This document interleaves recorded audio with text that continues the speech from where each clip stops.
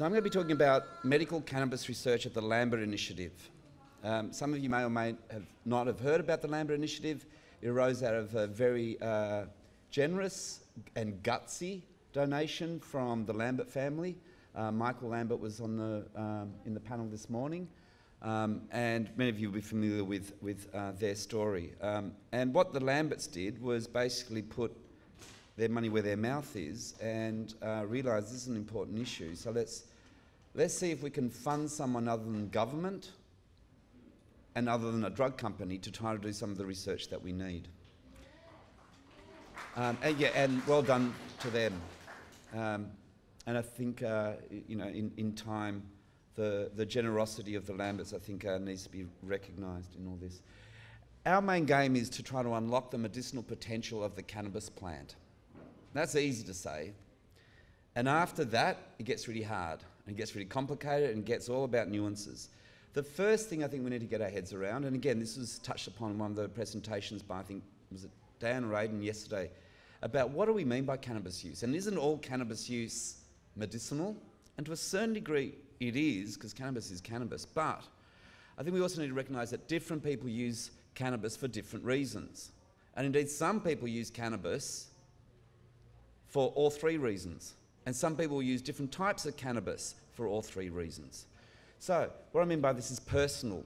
A lot of people use I don't like using the word recreational, which is, I think personal use is a better term, because recreational also somehow makes it sound as though, take it or leave it, you can have it if you want it or not want it. I think a lot of people are more heavily invested in their use of cannabis than that kind of optional throwaway. So I think personal use. Then we have the issue of wellness, that cannabinoids can be used as wellness. And there's a long tradition there about hemp products. And then there's the issue of medical. Now, what's the difference between wellness and medical? Well, by medical I mean where you are trying to help people who are sick, who have actually a significant illness which is impairing their quality of life, their function, their health. Wellness is actually about preventing illness. So I take this because this will actually make me feel generally healthier and prevent future illness. And I think that when we're talking around how we're moving forward with medical cannabis, we need to appreciate that the systems that we set up need to probably be different for each of these.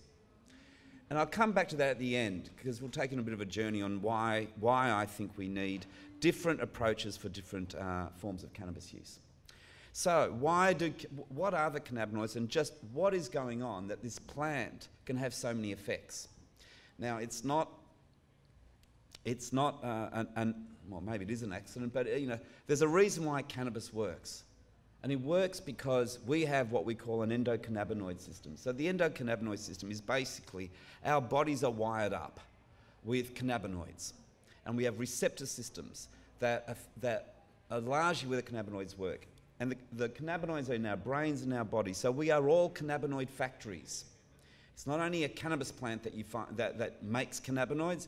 We're all sitting here making cannabinoids whilst we're sitting listening to me or having your lunch. The main cannabinoids, the endocannabinoids, are these ones, anandamide and 2-AG. Then there's the phytocannabinoids in plants, and there's the synthetic cannabinoids. I won't talk much about these. There's not much therapeutic application. There is some, but I won't spend much time. Let's look at the endocannabinoids. So the endocannabinoids is, why do cannabinoids work? And there's largely, we have what we call receptor systems, and there's largely two kinds of cannabinoid receptors. We will probably discover there's more. But for now, we understand the CB1. The CB1 is largely in your brain, and it does all these different things. And when you look at all these different parts of the brain where you find CB1 receptors, it pretty much does everything. Everything from pain relief to the way you think, cognition, balance, the way your body balances, its temperature, its salt water, it's how we learn, our emotional responses, why cannabinoids might work with things like PTSD, emotional fear, and so there's all memory. All cannabinoids affect all these parts of the brain. Cannabinoids are also peripheral in our bodies, and this is more the CB2 receptor system, and the CB2 system is heavy in a whole range of parts of the body that control inflammation and our immune system. So the cannabinoids seem to be doing something to inflammation and the way our bodies work with immunity. And this inflammation also has a big role to do with what we call neuropathic pain. Neuropathic pain is where the pain is arising because the nerves are firing incorrectly. So there's a problem with the nerves. That's why you're experiencing pain. There isn't necessarily something wrong with your knee. It's the nerve that tells you think there's something wrong with your knee. And there's other kinds of pain as well. So the cannabinoids work in our bodies in a certain way. And then when we use plant-based cannabinoids, largely what we're doing is we're triggering our own systems. This is to a large degree how opioids work. We have our own endogenous opioid systems. Actually, most drugs, many drugs, not all drugs, but many drugs work through these kinds of receptor systems. Now, the cannabinoids are amazing. We have more cannabinoid receptors in our brain than any other receptor system. So this is not kind of like a peripheral thing that we don't have to really worry about. It's just, it's only in some people that like smoking pot. Far from it. The cannabinoids are actually really important in regulating so many functions in our body. And that's a way of thinking about them. They're kind of like a thermostat. So they regulate a lot of what's going on in our brain and also in our inflammatory and immune processes, which is why we're seeing such a wide range of applications of the cannabinoids. Now, when we're talking about the phytocannabinoids, there's lots of different phytocannabinoids. You all know about THC, and most of you hadn't heard of CBD, you've now heard about it. But they're just part of the picture. There are hundreds of cannabinoids, and then these other things called terpenes, which also do stuff that we're only starting to understand. The terpenes are what provide the smell in cannabis. The cannabinoids actually don't smell at all. It's the terpenes which provide the characteristic smell. Now, each of these cannabinoids do different things. And then what gets really funny is, tricky, is put them all together or in different combinations and they change the way that each other works. So we just heard that THC on its own will do one thing, add CBD to THC and you get a different effect. Up until very recently, let's be really clear, THC and CBD is about all we were really aware of in the scientific community. Many of these have been mapped, we knew they existed, but we didn't really know what a lot of them do. And to this day, we still don't know what a lot of them do. So here's an example of the different kinds of cannabinoids that come from a cannabis plant. And this is really just like a top 10 list. Notice this, which of these are intoxicating? And the answer is one and one only, and that's THC. So all these other cannabinoids are actually not intoxicating. So it's when these families are saying, we're giving cannabis to our children, what they're often giving is stuff other than THC, and none of that is necessarily intoxicating. Some of them might have some mild sedative effects, but it's not getting them stoned. Now look at the kinds of areas. We are talking about a huge range of different kinds of areas where different kinds of cannabinoids might impact. And the bottom line is, this is all possible. We are still learning about this. And one of the real problems is, we've actually had real difficulties isolating each of these compounds to then see what each of these do, and then how do you put them together again to see how do they work in combination. So we've got a long, long way ahead of us to go. So, what is it that Australian cannabis users are smoking? Because we hear a lot about, cannabis does this and I use cannabis for that. Now, a few years ago, we were able to, the New South Wales Police very generously donated to us over 200 samples of cannabis that they'd seized from around the state, and we went and analysed it. Took us a year to get the permits to do it, but eventually we did it. And these are the findings that we found. Basically, what we have in Australian or New South Wales-based cannabis, and this is stuff that the police seized, and this is largely stuff, guys, that if you live in Marrickville in Sydney and you go down to the corner, down to to buy your weed off the guy at the pub, this is probably the kind of stuff you're buying. So this is police seizures. We haven't gone to the boutique growers and asked them to give us their good stuff. This is the stuff that is out there, the bikey weed largely. And this is what we found. Basically, THC, notice this, there's actually not much THC in a cannabis plant. Much of it is in the form of THCA, which naturally degrades into THC over time, and especially when you heat the plant. So if you're juicing your plants, you're getting a lot of THCA, but not much THC. Look at the CBD, guys, almost bred out of New South Wales cannabis. Now, Guess where these samples came from? Which part of New South Wales would you hazard the handful of samples that had any CBD in them? Northern New South Wales. So there's still some bushweed out there. Now, bushweed had historically like 5% CBD and about 10% THC. So what's the source for that? It's a good question. It is a good question. It's basically, you know, we can go and get samples of stuff that was being used 30, 40 years ago, and some of it was tested back then. But you have to remember, guys, we did know, you know, like some of these molecules had not been discovered until the 60s and 70s, and things like CBD, you couldn't reliably analyse in a lab. We actually didn't know how to measure CBD really until the last 5, 10 years.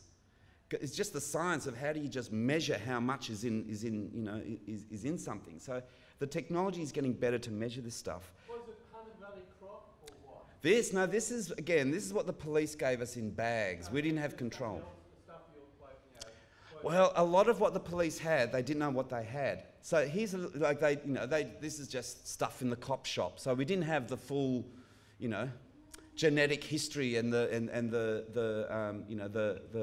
source of it. We did in some samples, and in some samples we knew things like, was it an outdoor or an indoor grow? And if you look at indoor grow, higher THC levels than an outdoor grow, more CBG in an outdoor grow than an indoor grow, more THCV in an outdoor than an indoor. For some things it didn't seem to make that much difference. But look at all these other cannabinoids. So they are there in some cannabis plants, but not all cannabis plants. Now, again, I have to emphasise this is the stuff that the police sees off people. And I'm sure if we were to go to some of the artisanal growers, we would probably find a very different story. So that's the weed that people are using in Australia, probably the vast majority, if you're buying it from the guy at the pub in Sydney or Melbourne. The history of medical cannabis, though, goes way back. Most of you are familiar with this. Over 2,000 years of documented experience and widely used in Western medicine. So cannabis is one of the most widely used medicines by Western doctors in the 19th century. And it was used for a whole range of conditions. So this is not as though it's kind of like, oh, it's never been used. It has been used. And it was widely used until Prohibition. And pretty much that was the end of it. That was the end of the story. Research dried up. It became impossible to have the products. And for a whole range of reasons, if you wanted to do research, you know, it was really, really difficult, and certainly difficult to use the stuff. The 1980s changed that. And they changed that largely because of HIV advocacy in the US, where they were strong advocates and they were turning around and saying, no, we demand to be able to have cannabis to help treat some of the problems associated with HIV/AIDS. And then alongside the consumer advocacy, we're also now starting to get some of the scientific developments. We're actually starting to understand just what cannabis is and what does it do a little bit better. But we are still learning what's going on. And this is the challenge ahead of us. So basically, I've got what we call an evidence gap. Now, the evidence that I'm referring to, then the gap, importantly, is not whether or not we can use cannabis now, but it's how do we make sure, how do we bridge the gap to make cannabis mainstream in healthcare? And I'll come back to that. So basically what we've got is historically used for centuries. Lots of anecdotal reports and what we call case studies. So these are people saying, I used it and it helped me. So there's some of those in the medical literature, but not actually as many as you would think. And often what medicine does is it doesn't publish the success story, it publishes the disaster case. That's just the nature of medicine. So we've got lots of case reports of THC making epilepsy worse. Lots of those reports, but very few case reports in the medical literature that THC can help epilepsy. Yet we're hearing different things when you talk to people in the community. So we are now understanding the plant chemistry and the pharmacology. Animal data is showing us these cannabinoids can work for certain kinds of conditions. We have some smallish clinical studies that show us this stuff works if you give it in the studies that have been done. But because of Prohibition and because there hasn't been a pharmaceutical industry heavily investing in cannabinoids, we have not seen the funding required to do the big studies. A big study in medicine costs around $5 million to do the big kind of randomised controlled trial that regulators and big medicine want to see in order to, by their contemporary standards. The other problem we've had is we've actually had very few good cannabinoid medicines that we can take to clinical trials. And there's an example of that where New South Wales government said, let's do some clinical trials. A lot of us spent like 6 months trying to find somewhere where we could actually get medications from. It was actually not that easy. There is some evidence of harms. We've overplayed the harms of cannabis. That's what prohibition does. But we shouldn't also dismiss that some people, like any medication, some people get side effects to some drugs. So despite all this, despite all that, we are seeing strong consumer demand for making medical cannabis in Australia. So historically, in the last 5 years, it's sat around 70% of Australians say medical cannabis should be available. In the last 6 to 12 months, the surveys are coming out where this number is now up to 90% of Australians think that medical cannabis should be available. So there's this huge disconnect about what's going on, that on the one hand, the community is saying we need this, patient experience is this is working for us, and yet there's still a long way to go to get this incorporated into mainstream medicine. And a lot of this, so when we're talking about are people using in Australia today, we did a survey of 1,500 chronic pain patients. 16% of them said they used cannabis for their pain in the last year, 6% said they're using it monthly, and a quarter of patients said if I could get some legally, I would use it for their pain. So the demand is high. We did a survey of palliative care patients recently done. Again, this is not asking cannabis users, this is asking palliative care patients sitting in palliative care units. 13% of them said they had used cannabis for their palliative care. Most said that they would be interested in using it. When we asked them, what would you like? And most of them said, just a tablet prescribed by my doctor as part of my palliative care, thank you. Some did want to vape it, but the majority just said, well, just part of my treatment. I just want a part of my treatment. I'm in hospital for my pal care. Can I just have it as part of my normal health care? A recent survey done by Epilepsy Action Australia, and we've got some of them here. Again, 18% of an online survey of adults reported cannabis use for their seizures. And the vast majority said that the cannabis they were using, and that was probably just weed that they were buying, because these are adults, the vast majority said that that was effective for their epilepsy. And yet the medical literature on epilepsy is basically saying THC is probably not good for seizures.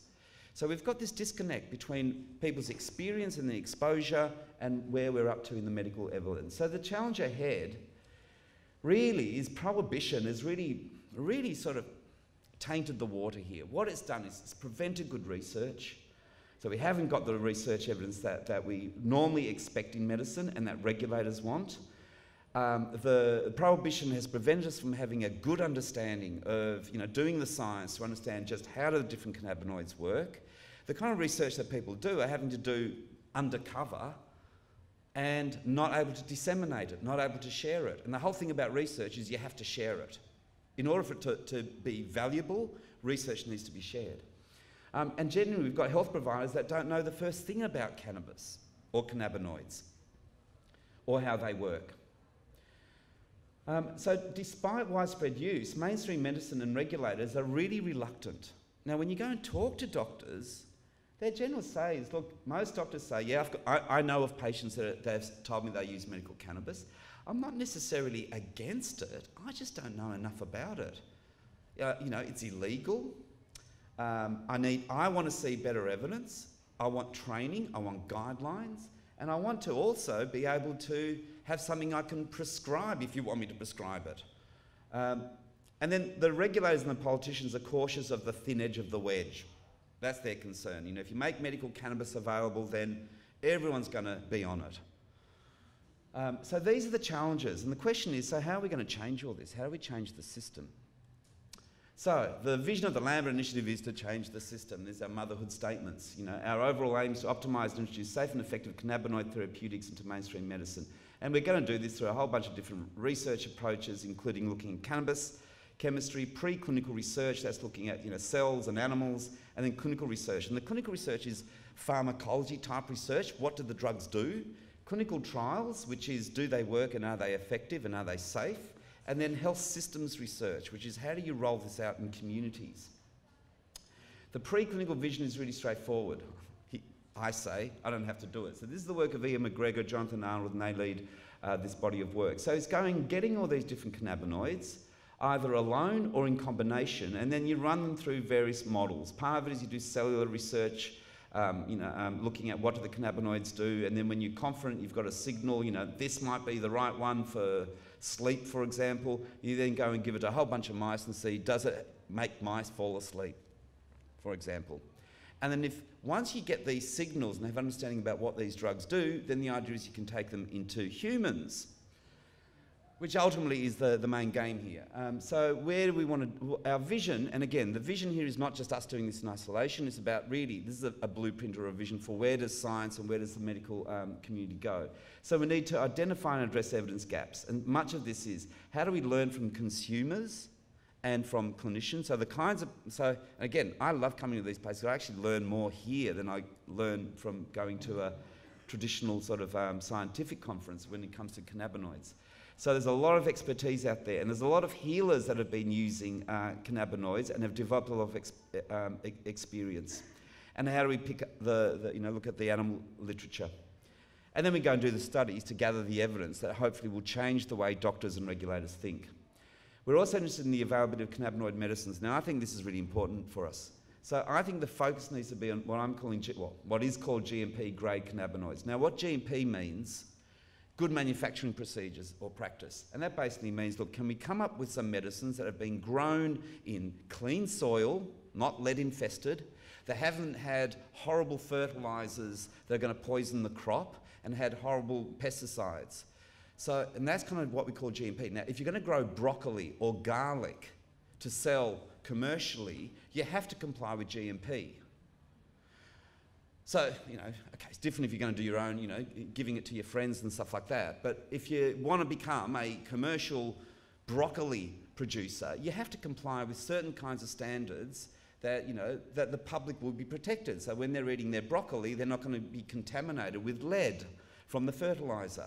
So I think we need those standards when we're talking about we want, quality medicines.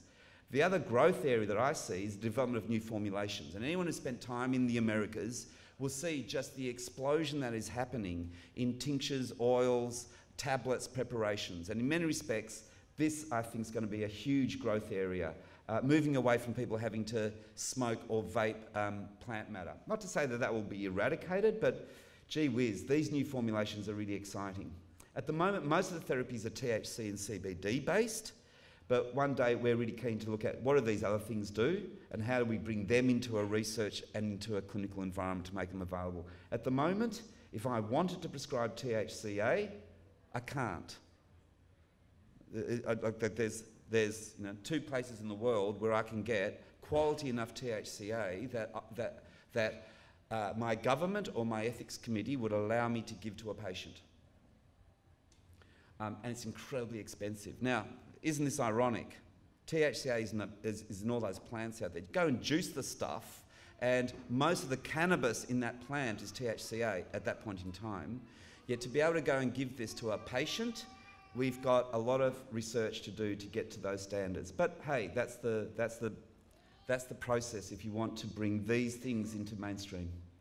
And finally, the translation. So how do we make sure that not only do we make these medications, figure out what they are and how they work, but then how do we make sure that they're getting used? And this is consumer engagement, educating health providers, developing up guidelines, doing the regulatory and policy work to change the frameworks, and ultimately, let's look at how these things get used. What are the studies underway? I'm going to quickly touch on these, like 10 seconds each. I'm happy to talk an hour on each one if you want afterwards, but I'll just quickly mention them. So, our priorities at the Lambert Initiative, because there's so many areas, like people come to us and say, look, I've got ulcerative colitis, can it help? I've got, a range of, we can't do everything, and even this is a very ambitious agenda, but our focus is going to be epilepsy, both child and adult, chronic pain and sleep, some of the mental health disorders, PTSD a big one, and alcohol dependence.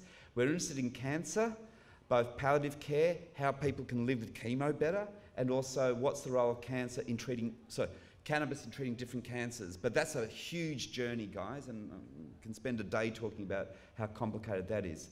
The other big growth area is dementia, and there's a lot of really interesting work about from mouse models about the protective capacity of cannabinoids to slow down dementia, and that's really exciting stuff. We also address some of the safety concerns that the governments keep banging on about. Driving and cognition. Everyone knows if you smoke pot, you go crazy, you lose your memory and all those kinds of things. When you actually go and look at that data, actually guys, the data isn't that convincing. It may be slightly convincing if you're talking about really heavy use in adolescence, but all drugs do that. The developing brain is a developing brain. You mess with it and things aren't going, it's not going to develop in the same way, and that's not just a cannabis thing, that's a developing brain. But unless you're talking about children, there's very little, almost no evidence that there is any residual cognitive effect of cannabis use. I mean, the evidence is very, very weak. So the kinds of studies, so the first one, I'll just name what it is. Chemo-induced nausea, vomiting. This is one of the New South Wales government-funded studies. We are going to be using an oral extract of a THC CBD product being manufactured by a Canadian company. So that is plant-based THC CBD. They've extracted it, put it into a pill, and that's the one we're using. We're interested in palliative care. 2 products are going to be used. One is Namisol, the synthetic THC. That is pure synthetic, made in a test tube. Comparing that to a high THC cannabis bud product. This is a Bedrocan product that we're importing from Holland. I would love to be able to use an Australian GMP product. We don't have one in Australia yet. That will change. We're interested in the opioid-sparing effects of cannabis for chronic pain. Most of the work around pain has been, does it reduce pain, does it reduce pain, does it reduce pain? And he's kind of, yeah, okay, yeah, we get that. But if you really want to change the way doctors think about cannabis in the pain field, because they're all basically saying, we're not interested, unfortunately, the only way you can get the pain doctors on board is if you say, and by the way, maybe cannabis will reduce the amount of other drugs you're prescribing, and then they reluctantly come on board. Oh, all right. Because they all know they've got a problem with the OxyContins and stuff. They know that that they've run into deep water there, and so it's almost as though cannabis, the way we're going to convince the pain doctors is demonstrating this is safer than the stuff you're using at the moment and probably works better. We're doing a cannabis driving study. We're going to be using vaporized THC CBD from a plant from GMP grade from Canada, and we're also going to be comparing that to just THC vaporized. So, and this is playing on that issue. Does THC on its own vary from THC CBD? So most of the research that's ever been done on driving has been THC. No one's looked at a THC CBD combination, and yet as we start to use this more and more and more and more medically, we need to be able to go back and say to the coppers, well, actually, all your data on THC is not necessarily what people are using, and here's what THC CBD does. And we're keen to do things like, and what does the saliva test show, and what is the level of cognitive impairment, and can the coppers actually, well, we're going to be doing them, we're not getting police in to do it, that'd be weird, but we'll be doing that, where we're going to do the field sobriety test and see how reliable are these. Now, this is a study where we've kicked off, we're running now, we're recruiting now, we've done the first, I think, 8 or 10 people. So this is the project we're calling the Pelican Study, and for us it's an important study because it changes the normal model of doing research. And I'll show you what I mean by that in a moment. So we want to go and interview families who are using cannabis products for their children for epilepsy. The rules are, at the moment, they have to be under 18 years of age, the child, and at the moment we've only got permission in New South Wales, and I'll tell you why in a moment. We're going to hopefully launch in Queensland as well. So we want to interview families that are using cannabis, families that have used and then no longer using, and also families with children with epilepsy who have never used. And we want to go and ask them, tell us about your experience. What's it been like? Have child protection been on your case? What did the teachers say? What did your doctor say? Which doctors have you spoken about? How do you get your stuff? How much is it costing? Have you had interruptions in supply? What happens when you're waiting for the next batch to come, but it doesn't turn up in the post? So these are those kinds of experiences that many of the families, we're hearing many of these stories on a one-to-one basis, and we're kind of thinking, okay, look, let's actually pull these together, because the stories of hundreds of families, often can be sometimes more powerful than the single case, although the single case can often be more powerful than the collection as well. So advocacy is important. So part of what we want is talk to people about the experience, but then we're also going to ask the families if they'll be generous enough to donate a small amount of what they're using. Because we want to run that in the lab to figure out just what it is that they're using. Because then we want to kind of get a sense of, look, we've got all these families that say they're using product X, Y, and Z, and they're saying it really works. And we ran it in the lab, and now we know what it is that they're using that they think really works. And then can we take it back into the lab, into the animals, to see, does this actually work in animals? So is this just their imagination? You know, or, no, look, this also works in a cell and it works in a mouse, and then hopefully bring it back into clinical trials. So the normal science process is, you know, some geek works it out in a cell, you give it to a mouse, you give it to patients. The Pelican model, and you know, where we want to do more and more of these kinds of approaches, is go and ask the community about what it is you're using, ask them what they're using, take that back into the cells, the mice, do the studies to get it back out into the community. Now, you may ask yourself, gee, why bother? Why not just let them keep using it? And the reason I'd argue is that across the population, there's probably only 3, 5, 10, or maybe 15% of people who would benefit who are currently using products. And it's how do we reach out to the majority? And we are recruiting the Pelican study. There's some flyers that I'll have out there. People can come and get from me. The other thing slightly similar that we're going to be, which we launched earlier this week, is our Cannabis as Medicine survey. It's been a long time since there's been a big survey in Australia about what people are doing. The last published survey was over 10 years ago, and that was back in the early days of the internet when there was only 150 people responded. I expect now we should be having thousands and thousands, if not tens of thousands of Australians that are prepared to put their hand up and say, yeah, I'm using medical cannabis and I want to tell my story. And there's a number of surveys that are about to be launched, but the one that we've got up and going, we're calling it CAMS 16, Cannabis as Medicine Survey, and it's 16 because we want to roll it out on a regular basis. So next year, hopefully there'll be CAMS 17, CAMS 18 and so forth. We want to know what, it's anonymous, to be eligible, use cannabis for medical purposes in the last 12 months. What did you use it for? Did it help? Any side effects? And how would you like medical cannabis to be available in the future? So we want to get a sense of, you know, how would you like the system to look like? And you can access that at that website, and I'll have flyers. There's some flyers out there as well. I just want to finish up very quickly if I've got time. All right, yeah, very quickly. Where are we up to? So this is this, you know, background stuff. It's no longer if, but how and when. I think that's where we're up to now.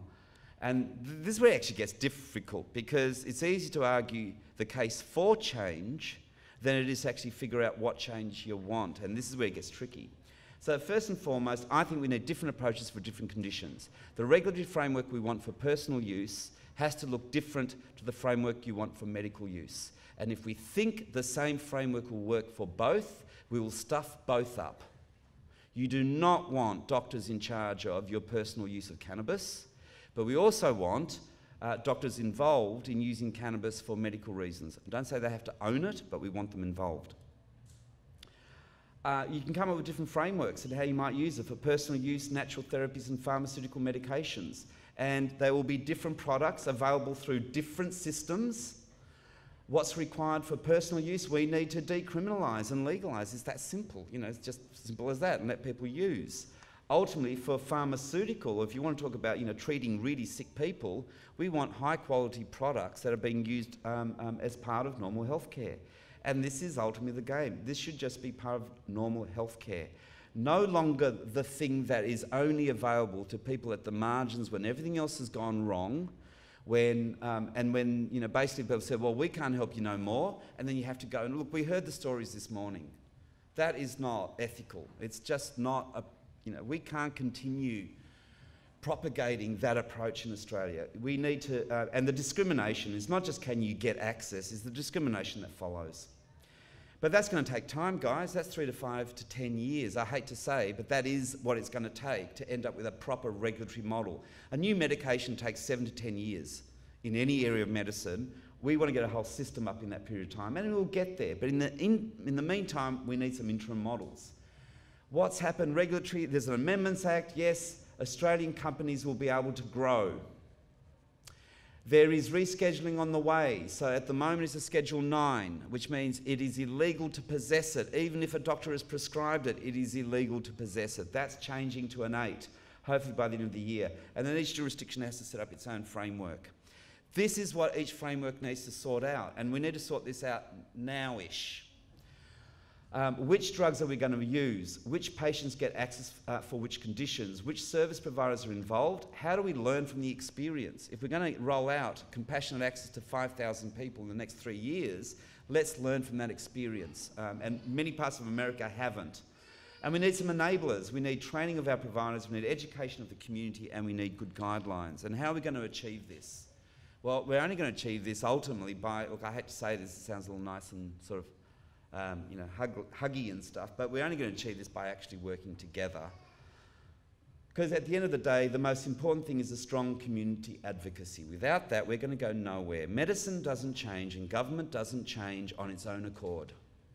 It needs to be driven, and it needs to be driven by very strong community advocacy. And the stuff we were hearing this morning, I hate to say it, that is the stuff which is driving the agenda, and it needs to continue. As Barry Lambert recently was quoted, bad laws deserve to be broken. And that's where we're at. And unfortunately, we're going to have to continue with people breaking the law and highlighting the injustices, because that is part of the process. We also need to be organised. We need to work with governments to change the bad laws.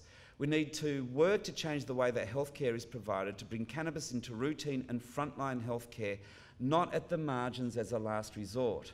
And when I say mainstream healthcare, I mean you should be able to get it on a subsidised prescription if it works and if it is safe and cost effective, in the same way you get your diabetes medication on a subsidised prescription. So a lot of people say, oh yeah, but it's going to be expensive. You know what? A lot of drugs are expensive, and the government pays for them if they are safe, effective, and cost effective. And I have no doubt that many of the cannabinoids will be proven to be so. So at the end of the day, the medication should cost $6.20 for a month's supply if you're on a healthcare card, like other medications. And ultimately, we need to change the way the community understands what cannabis is, so that users are not discriminated against. And at the end of the day, look, I've given up talking about stigma, because stigma makes it sound as though, oh yeah, you took some offence. No, this is discrimination, what is happening to many of the people in society that are having to resort to what at the moment is illegal activities to be able to source their medicine. I can talk forever and ever and ever. I'll shut up there though. That is my email, and you can contact us, and there'll be flyers on our surveys out there soon. Thank you.